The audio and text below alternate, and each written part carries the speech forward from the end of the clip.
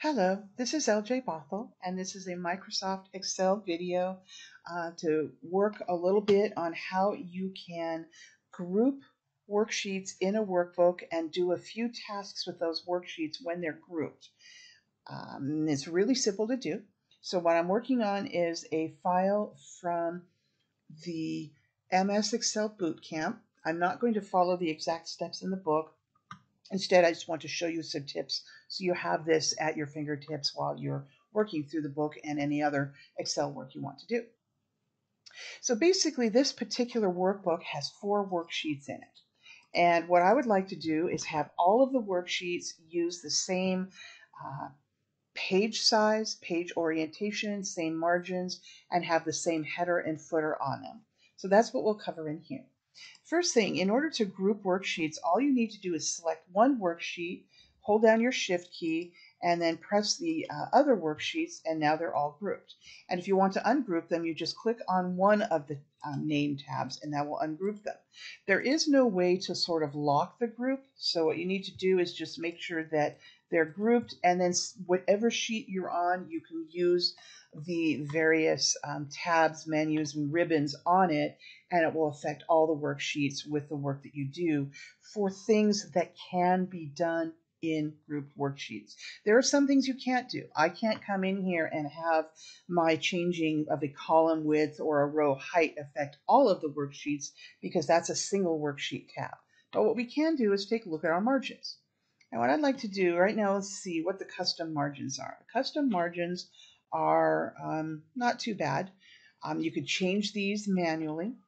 And what we happen to be in, by the way, is a page setup panel, which allows us to do things on the page, like change the orientation of it, change how magnified or focused the page is in terms of the size it will print out at.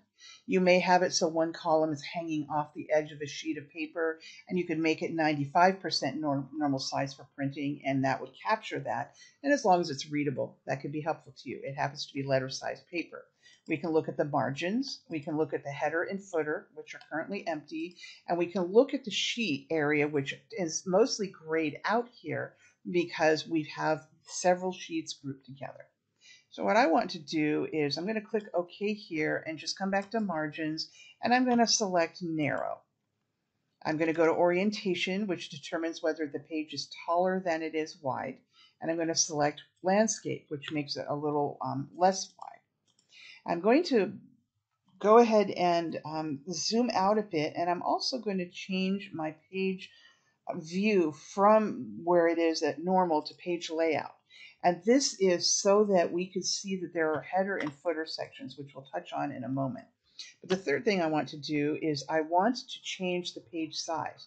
As you can see here, right now we are on a fairly basic page size, and the table actually takes 2 pages to print out to capture all the columns.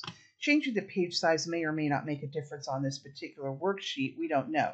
But overall, I would like to use legal size paper, which is 8.5 by 14, and that's pretty common in the workplace when you're going to be printing these things out. So now all 4 of the worksheets will have that. Have the same margins, same orientation, same size. Next, what I want to do is come over here and touch on the headers and footers. So I'll come over to the page layout sheet options group, click this little box down in the lower right corner, and get the page setup panel again. And I want to click header and footer.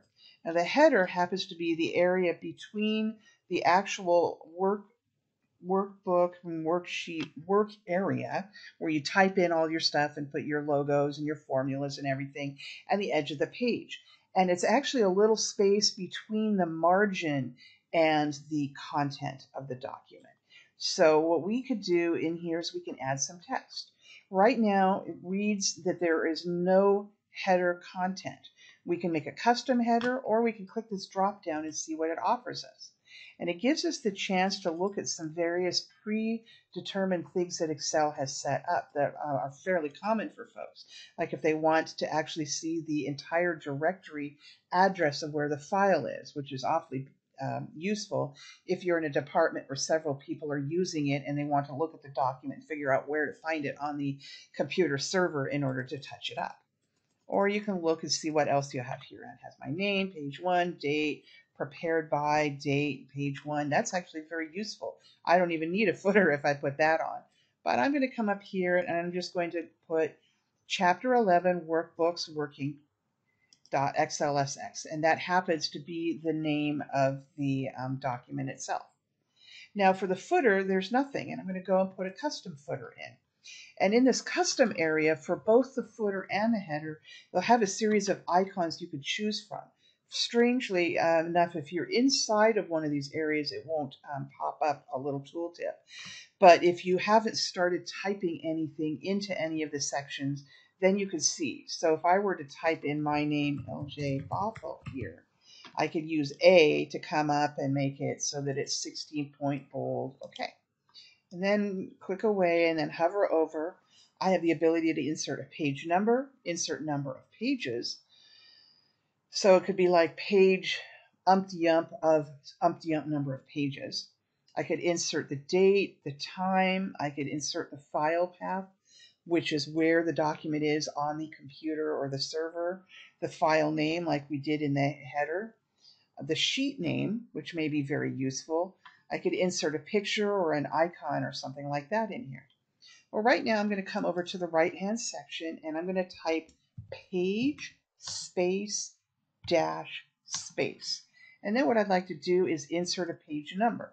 And I get this little piece of code, and this is often what happens with any of these icons up here, is Excel has a little bit of code written in there that it can put in that will become dynamic once the document is live and you're out of the header footer panel. What do I mean? I'm going to click OK, and then I'm going to say, okay, that's great for the header. This is great for the footer. I'm going to click OK. And now the header on every one of my pages should show Chapter 11 Workbooks Working.xlsx. That's the file I'm in. And if I scroll down to the bottom of the page, I should see my name on the left-hand side. And then scroll over so I can see page space dash space 1. Page 1, let's see, page 3, 5, 7. And the reason it's going that way is because the page next to it happens to be the even numbered pages. So those are some basic things you could do to a document that a workbook that has the different worksheet documents in it grouped together. And when you're done with it, you can ungroup and go about your business of touching up each worksheet as you need to when you decide you're going to print it, if you want to print all of the columns, if you want to make the columns narrower, and do all those sorts of things at another time. So I hope this was helpful to you. Thank you very much.